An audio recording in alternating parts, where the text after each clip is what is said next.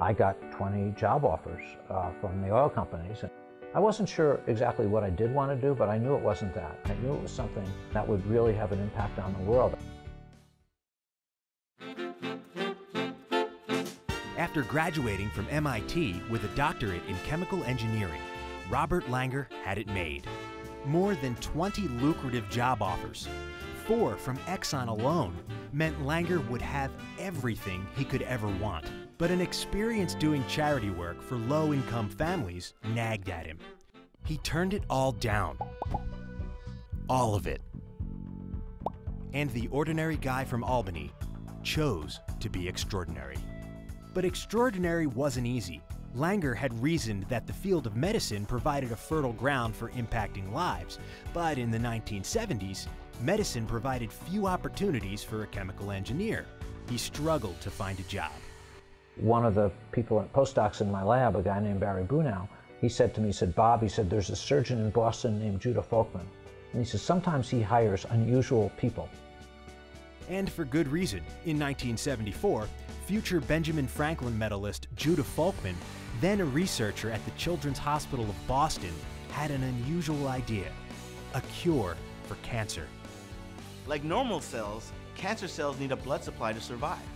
Tumors actually trick the body into growing additional vessels to provide a blood supply, allowing the tumor to get larger and larger. Scientists call this stimulation of new blood vessel growth angiogenesis. And Folkman believed if he could stop angiogenesis and cut off the blood supply to the tumor, he could effectively kill the tumor and thereby cure the cancer. I thought that that would be great. If there's some way that we could do that, that might make an enormous difference. Langer joined Folkman's team, and they soon found what Folkman had been looking for. In the lab, Folkman and Langer's drug worked to inhibit tumor blood vessel formation. But there was a problem here. Delivering the molecule to a tumor site in the body proved near impossible.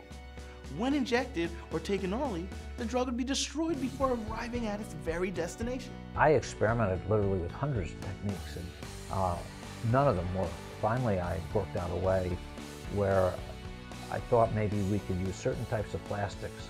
Langer's device was revolutionary. A plastic wafer containing a long chemical network or microscopic tunnels that drug molecules would have to navigate before exiting.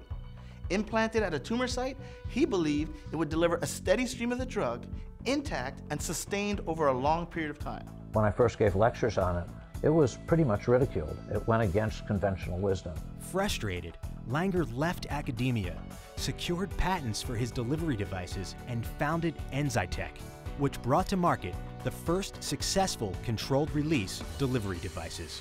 But Langer didn't stop there. In 1988, he used his knowledge of polymers to design new ways to engineer tissues and organs in the lab. He had gotten the idea years earlier from Jay Vacanti, a surgeon at the Children's Hospital of Boston. He came to see me because he was facing the problem: is how does he create a new liver for a child who right now is going to die unless there's a transplant. There's this huge donor shortage. Langer developed a polymer on which human cells would grow, and he crafted this into a scaffolding, shaped like a clump of seaweed. You see, the seaweed shape allowed Langer to grow tissues in all 3 dimensions, similar to the shapes of our real organs inside our very bodies. From lab-grown organs to microchip implants that battled brain cancer, the sheer volume of Langer's contributions to science is staggering. Once passed over by academia, Robert Langer is now the most cited engineer in history. But for Langer, the most important part, his work has directly impacted millions of lives. I've really loved it. I certainly didn't dream when I was a young man that my life would be like this, and I'm very pleased that it's, I've had the opportunity to contribute to society.